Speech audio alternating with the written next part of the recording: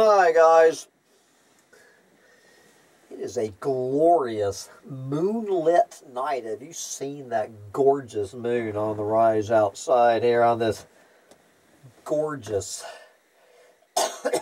moonlit early fall night of 2023? That would be, it is a Wednesday night, September 27th, 2023, I believe. So, guys, I am trying to figure out what it is about what I'm getting ready to do here that has gotten at least my Doomer adjacent friends so upset with me, acting like this is, that ham-bone littletail has crossed a line. That apparently I am so fucking just gross. That I am so low class that these Doomer adjacent friends of mine want nothing to do with me, and I really don't damn it. I really don't understand what particularly my Doomer adjacent friend Lulu, I mean, she was fucking pissed. And my Doomer adjacent buddy David Simonson wasn't going to touch this one with a 10-foot pole. And I'm trying to think back over the years of the inappropriate videos I've done with my sick, twisted Doomer sense of humor. So I don't know if you guys, well, you never saw the video, but I think the the closest I ever came to crossing the line is when Sancho Panza and I were living out in New Mexico. I think it was 2017, and I was hanging out there with some Doomer chick out there in East Bumblefuck, New Mexico. And I was in the living room while she was in the kitchen preparing dinner. And what the video was is I was sitting on the living room couch of the house, and I had a butcher knife to Sancho Panza's neck. And I was holding the butcher knife to Sancho Panza's neck, and the name of the video was going to be "Send Me Money to My Patreon Account or I Kill the Dog." I was sitting there like this with a butcher knife to Sancho's neck, and my friend comes in from the kitchen, and she goes, "Hey, Mom," she goes, I have never sat here and tried to derail you making an inappropriate video, but if you put a fucking video up with a a butcher knife at Sancho Panza's jugular, telling people to send you money to your Patreon or GoFundMe or whatever, it's not going to be worth the fallout. You know, of course, what I was making a joke of was that National Lampoon story, the cover of National Lampoon with that dog with the pistol, where they, where the headline was, "Buy this magazine or we shoot the dog." And they had a gun pointed at this cute little dog's head. Good God, National Lampoon ate some shit. So I think what I did with that video is I listened to reason, and I toned it down to the first person who sends me $10,000. I was trying to auction Sancho Panza off with an opening bid of $10,000, but that one is one of the very few times that I, hit the edit button. And then one, if you remember, when Leonard Cohen died. Well, when Leonard Cohen died was the day after Donald Trump was elected president, and I did this video, which I think is still up there. I don't know. Leonard Cohen commits suicide after Donald Trump is elected president. You know, Leonard Cohen had a long history of depression, and I made this video that a depressed Leonard Cohen put a bullet through his fucking head when Donald Trump was elected president. I got a little bit of hate mail on that one. That got me some hate mail. So, you know, after those, so anyway, what happened was, we all know that Jimmy Buffett, our old parrot head friend Jimmy Buffett, died a few weeks ago. The obviously the author of that awful fucking song that really makes me want to puke, that goddamn song Margaritaville. Margaritaville. If I had, you know, Margaritaville, I mean, it rates right up there with goddamn Honey by Bobby Goldsboro as one of these songs, these irritating fucking little songs that come on, and all of these clueless fucking morons start joining it. I despise that fucking song. Not a big fan of Jimmy Buffett. I do like that song, A Pirate Looks at 40. It's I don't mind that song, A Pirate Looks at 40. I'm going to see if I can find A Pirate Looks at 40 and put that on here. But other than A Pirate Looks at 40, I could do without fucking Jimmy Buffett. You know, he was, I've heard he was a goddamn billionaire, and he was a regular guest at the Bohemia Club. I don't know if you guys know who the fuck the Bohemia Club. Bohemia Club is where Alex Jones made his big mark, when Alex Jones sneaked into the Bohemia Club. It's what put Alex Jones on the map. I mean, some sick, twisted motherfuckers out there in the redwoods of California. I mean, sick, twisted shit. These goddamn billionaires. I mean, the really evil motherfuckers. And Jimmy Buffett used to play, was the entertainment at the Bohemia Club. I never saw Jimmy Buffett. I wouldn't have paid a fucking dollar bill to see that motherfucker. He is one of the single most overrated songwriters and singers that I know. I mean, you know, he's okay. I mean, compared to some of this fucking shit coming down the pike, you know, he's fucking Beethoven.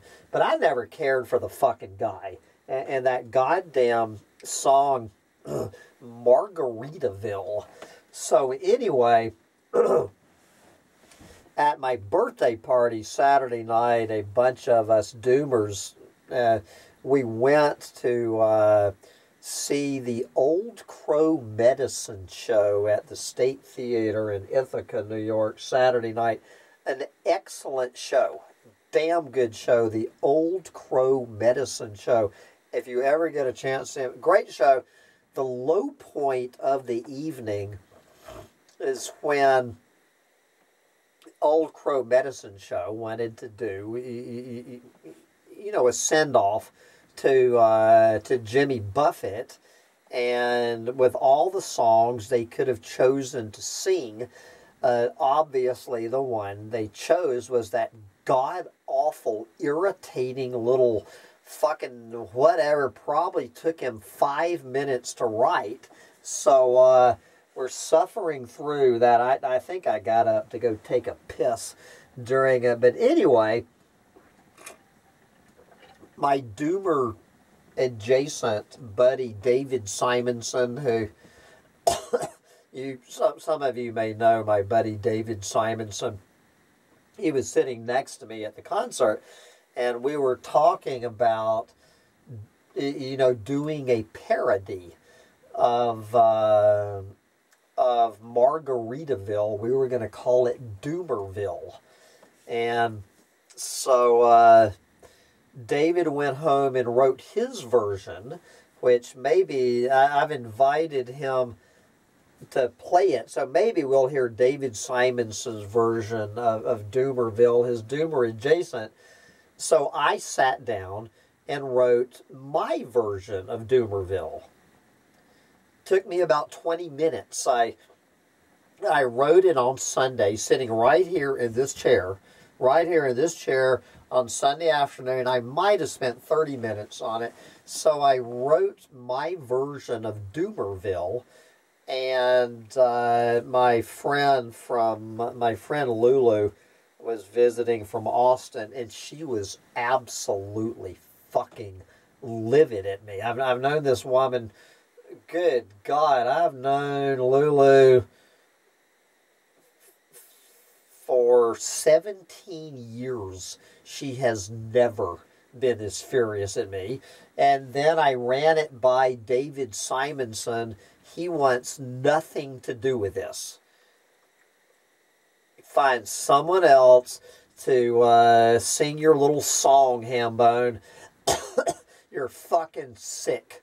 You're a fucking sick, twisted fuck. And I'm thinking, good God, what's the big problem? So I wrote it and put it on medium.com. I don't know how many of you are aware of the fact that I write for medium.com. It's under Sam Mitchell at Collapse Chronicles, unfortunately, if you want to. So, but I put a lot of these Doomer parodies up there. I love writing Doomer parodies, and so I just put it on medium.com on Sunday night. I put it on medium.com. I notice I have 45, on a planet of 8 billion people, 45 people have looked at my medium.com thing. I don't think one person has clapped for it. I do think Tennessee Jed left the comment Haw, H-A-W, was, I'm not sure what Haw means. So the one comment, so anyway, I guess I'll bring it here, and you tell me, is this the sickest, most twisted thing? If this is the sickest, most twisted thing I've ever written, I have a pretty low bar. I mean, what's the big fucking deal? So just in case you do not realize this, and I did not realize this, it was my Doomer adjacent friend Lulu who explained this to me. Do you know what Jimmy Buffett died of?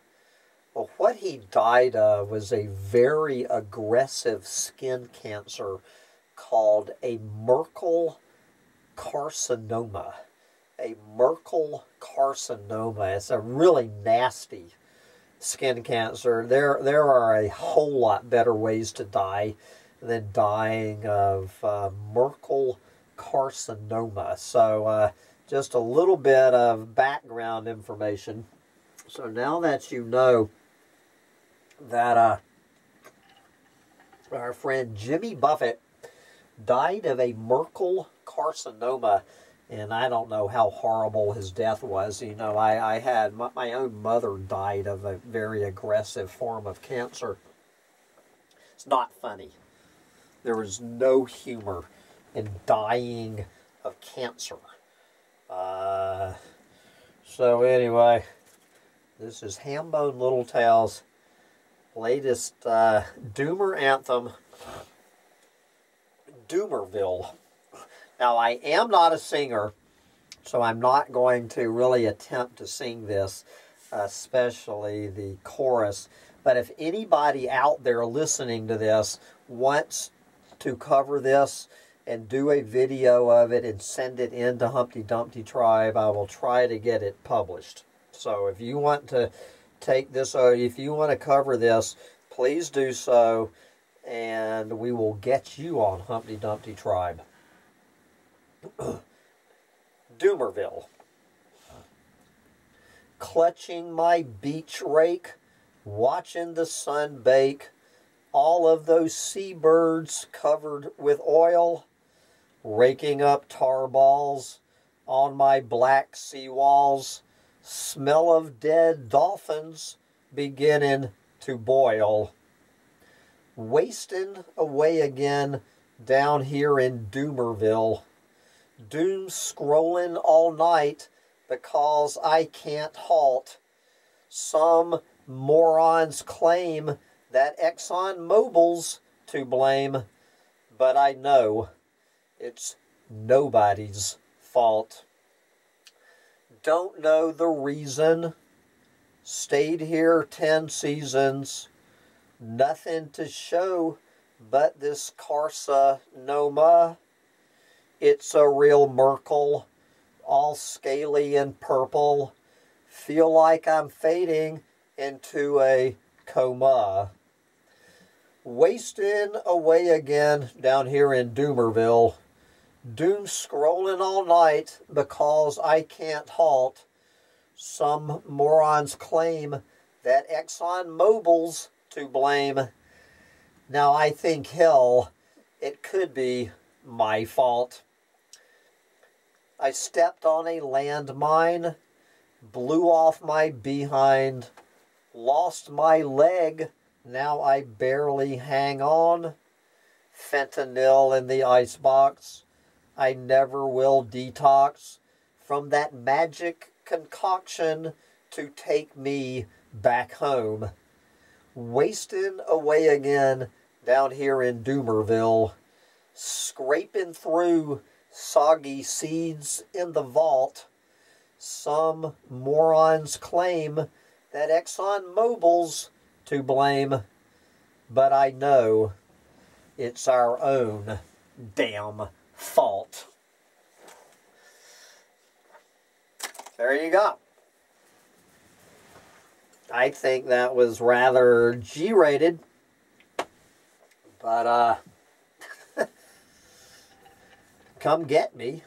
You know, if that innocent little song gets my doomer adjacent friends' panties in such a wad, I really have a challenge. It's a real Merkel, all scaly and purple. Feel like I'm fading into a coma. Anyway, I gotta wrap this crass video up and and get back to I don't know, some cute cat videos